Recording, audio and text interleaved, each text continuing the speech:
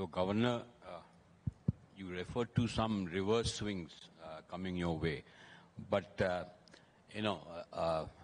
governor who plays with such a straight bat, it's difficult to, instead the bowler gets hit out of the park. But I have a tough job on hand because the governor is sitting with me and I'm been told to watch the clock because there is a time constraint. So let me be as quick as possible.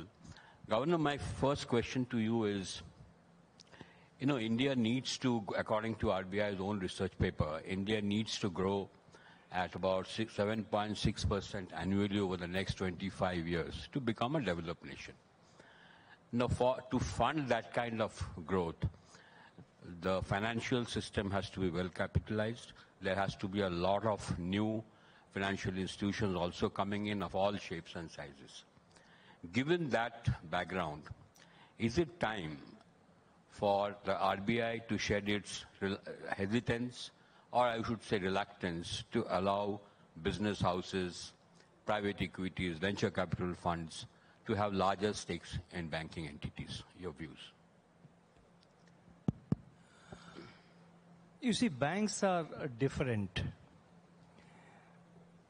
We have articulated on this issue a number of times. Banks are different. They're different from other businesses. Experience world over has shown that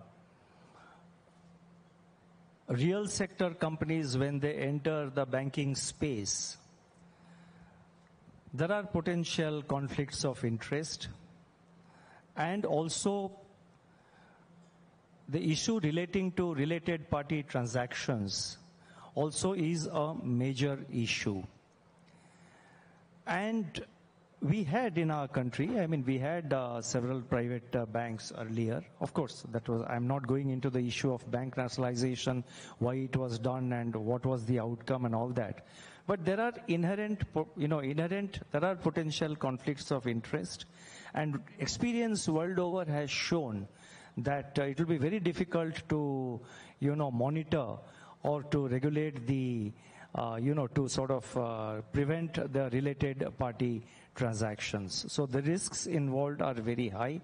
So therefore, world over, although there is no specific bar on, take the case of United States, for example, or take any other country, emerging market economies, it has not been done. And there are good reasons why it has not been done.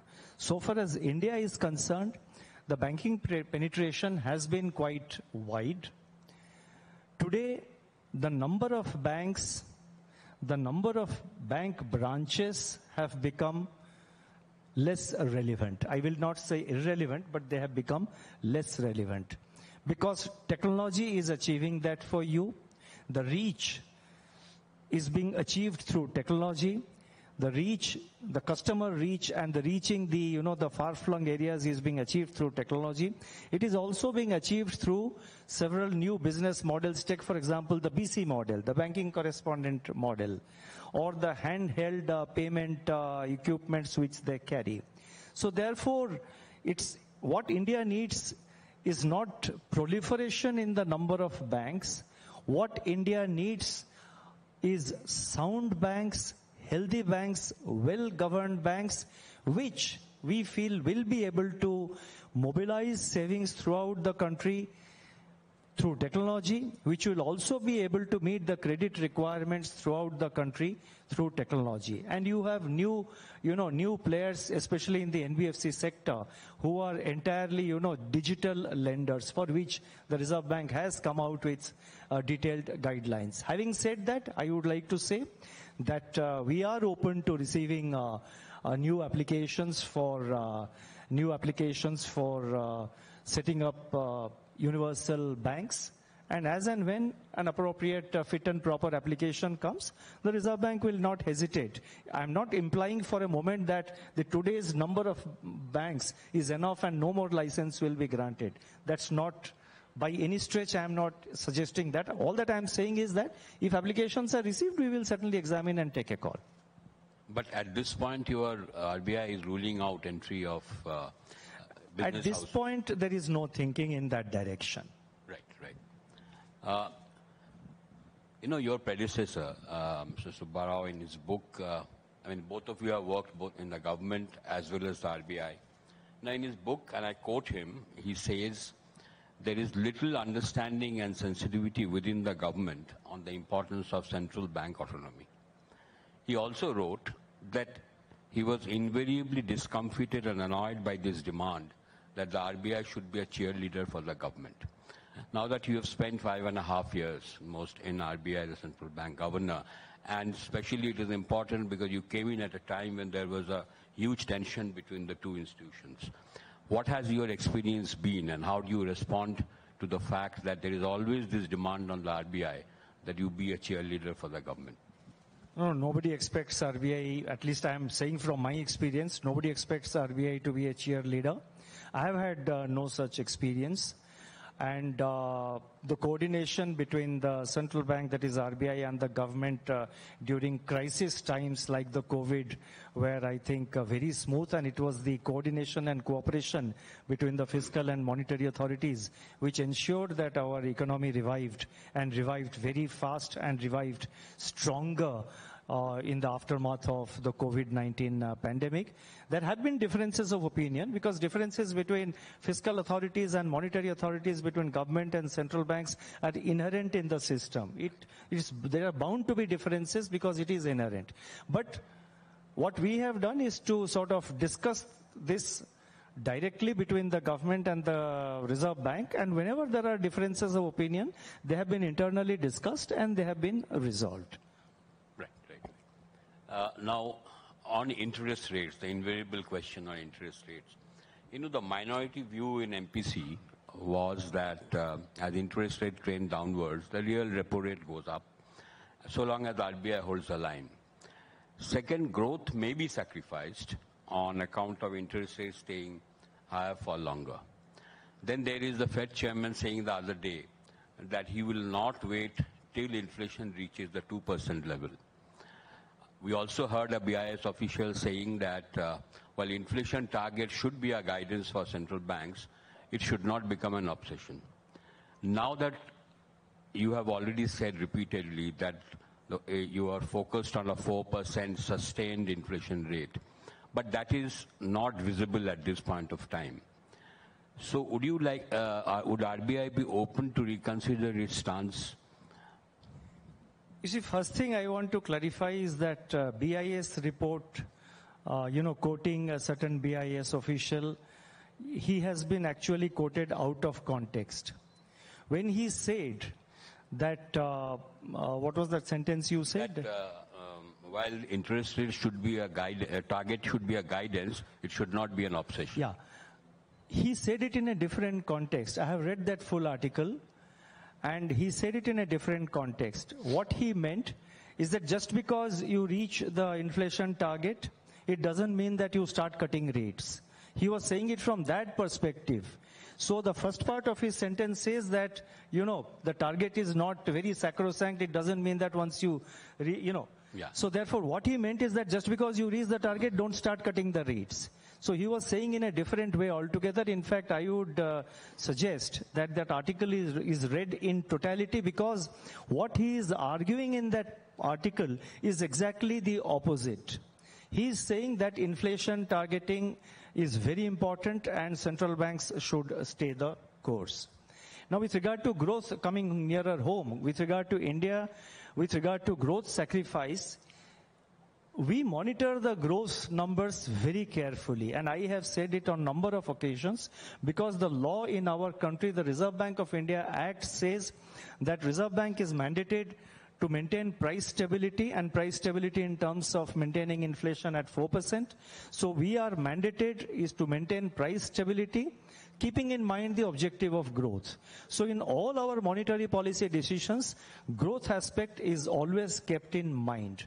And I can say that even with the current interest rates, the growth in India has been very robust.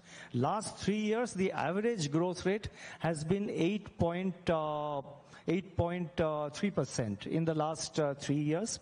This year, our projection is 7.2%, and we are very optimistic that 7.2% will be achieved. In fact, the nowcasting team of the Reserve Bank, and it has been published in the State of the Economy Bulletin article which we released yesterday, the nowcast team of the Reserve Bank believes that the first quarter growth, that is April to June growth, is 7.4%, although our internal, what MPC said was that it is 7.3%. And we see even today, the growth momentum in the second quarter continues to be very strong. The fourth quarter of last year was 7.8%. The first quarter, the numbers will be released in the end of August. And end of August. So the first quarter of this year, the momentum of economic activity is strong, and we see clear evidence of that momentum being sustained in the second quarter also. So growth is holding steady. Now we have to therefore focus clearly and unambiguously on inflation. And this talk of, neutral rate, etc. In fact, another bulletin article by our researchers yesterday have shown that now that, that earlier neutral rate of 0.8 to 1% was immediately in the aftermath of the COVID pandemic, when potential growth was low. But now that the impact of COVID is well behind us, the potential growth is now gone up, and the neutral rate of interest is now pegged in the range of 1.5 to 1.9%. So even if you were to argue that the real rates are high, it's not so, because the real rates, the range is 1.4 to 1.9. And also the point is, I have said it again a few days ago, what is our target? Our target is inflation. And what are we supposed to keep in mind? We are supposed to keep in mind growth. We look at all aspects that are happening in the economy. We look at international developments. We also look at real interest rates. It's not as if we don't look at them. Finally, we take a call. The target is inflation. The target is not neutral rate of interest. So therefore, a neutral rate of interest, again, is subject to a lot of uncertainty. It depends on your assessment of potential growth versus my assessment of potential growth, or versus somebody else's assessment of potential growth. So target is inflation. Monetary policy has to be geared to achieve that, keeping in mind the objective of growth. Neutral rate, etc., are theoretical, abstract concepts that cannot determine policy in the real world. I'm sorry for those long answers. No, it's perfect. There has been a series of actions again in BFCs, banks and other institutions for non-compliance. Are you worried about this overall culture of non-compliance? Do you think too many institutions are taking unacceptable risks? No, let me emphasize, as I just did a little while ago, that it is not so. There are outliers. Totally, if you look at, we have about 90 odd banks. We have about 1,400 odd urban cooperative banks. We have about 9,400 NBFCs. Now, all these are lenders. If you put together, it's about 11 or 12,000 banks and NBFCs and cooperative banks also. Out of that, we have taken action against maybe 4 or 5 or 6. And after 6 months or after 8 months, when there is compliance, we, withdraw the business restrictions which we have imposed on them.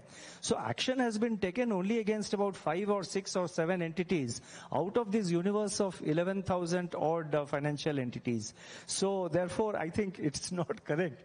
I think I want to dispel that sense that, Reserve Bank is, chasing and going all out to is on a we don't play a 20-20 game. I mean, we are there in test cricket. We have to be steady in our approach. We engage with wherever, and these are outliers. Let me very clearly say, these are outliers, very few outliers. Whenever we see such problem, our first effort is to engage with them bilaterally. We engage for months and sometimes more than a year also. But where we see that the compliance is not happening, or the compliance is slow, or, it is not adequate, there we have to impose business restrictions, because the idea is not to penalize them. The business restrictions are imposed in the interest of the customers. Because if the business grows, when there is an inherent problem, eventually the customer is put into difficulty. So all our actions have been taken in the best interest of customers' interest. So therefore, we take action after months or after more than 1 year of engagement with the entities wherever we take. And these are only very few cases. Overall, the system remains very resilient and very strong. Governor, the union budget is just about 3 days away now. Now, while the GDP grew at about 8%, over 8% actually in FY24, the domestic consumption growth is half of that, 4%. So, what would you like to see the fiscal authorities do on that? You see, it's not proper for me to comment on the budget, especially because it's just, next week. So I don't want to comment on the budget.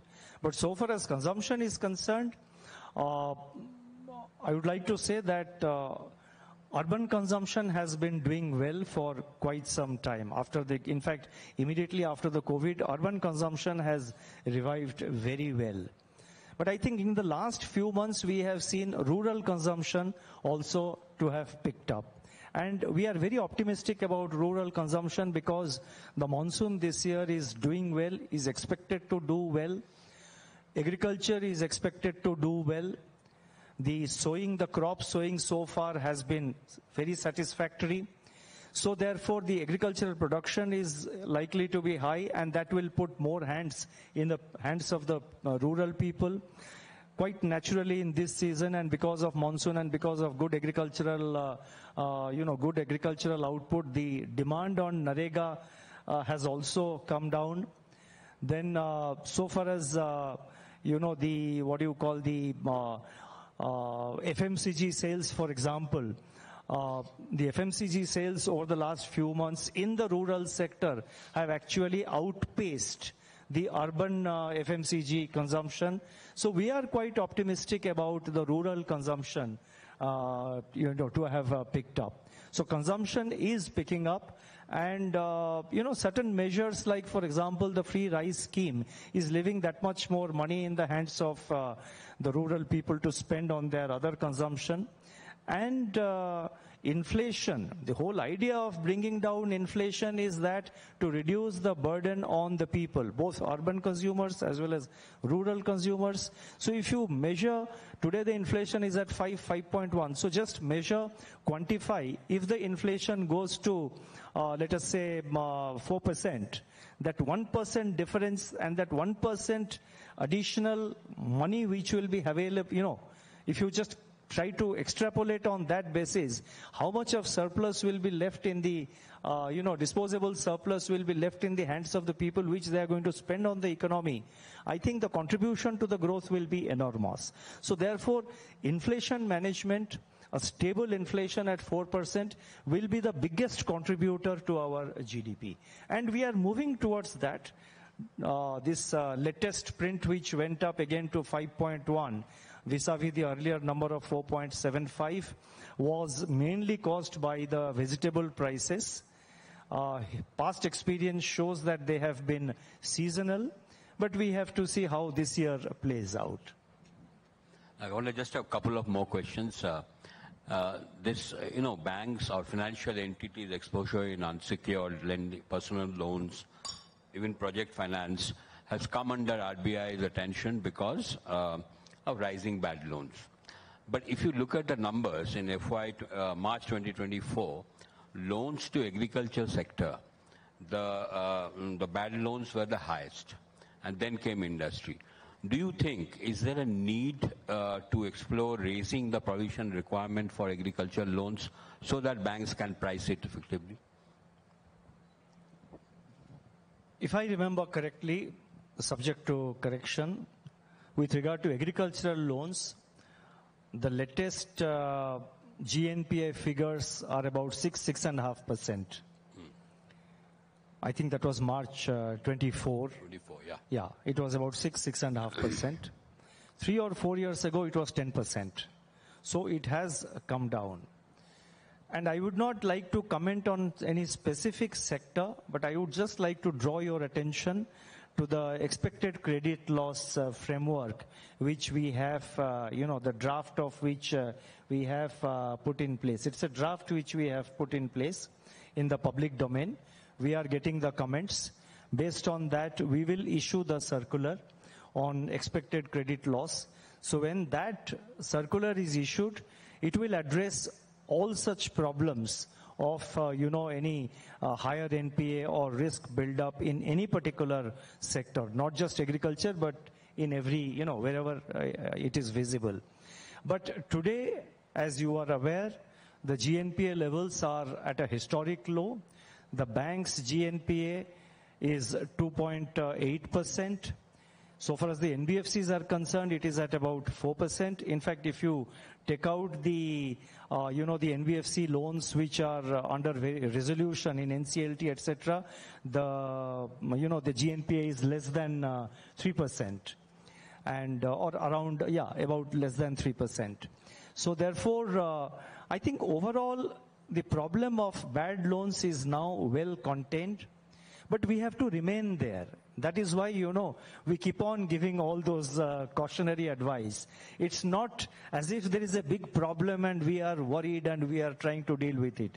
It is basically the current times are good times. We don't want the bad times to come back. We want the good times to last, and we want the good times, to put it in a metaphorically, we want the good times to become even better times. Right. Governor, you love cricket, so this the question is that one of your favorite cricketers, Rahul Dravid, he loved playing test matches. Now, but as the RBI governor and given the volatility in the external world, you must be forced to play T20 cricket almost every day. How do you cope up with it? Well, first of all, I would like to say that whatever, Anant Goenka just said all those nice things about me. But whatever we have been able to do, I must say very clearly that it is the outcome of the effort of the entire team at the Reserve Bank, the entire team in the Reserve Bank of India. I cannot corner all the credit to myself. We have a good, robust team in the Reserve Bank. So it is the entire outcome of the entire teamwork. So modern times have become much more uncertain, much more, there are new challenges coming every day. And so therefore we have to deal with it. I think, I don't want to be philosophical, but I think the principle is to maintain your cool. And I think the word Captain Cool has been mentioned about Dhoni. So the approach has to be a mix of Captain Cool Dhoni and Rahul Dravid's approach. But having said that, let me say that both the cricketers did not play to draw the game. They played to win the game, and I think both of them have won the game. So that's our commitment. That's our endeavor. Finally, Governor, your this term ends in December. I would want to say whether are you open to another stint as RBI governor? I don't know. As December 10th is approaching, I think I'm increasingly confronted with this question. But honestly, I'm really focused on my current work, and I said it elsewhere also. I'm completely focused on my current work, and I don't think, anything outside that. So focus remains on the current work. And what will happen in the future, one has to deal with it as and when the situation arises. Why do I sort of worry about that? Let me first focus on the ball which I am now playing. Yeah.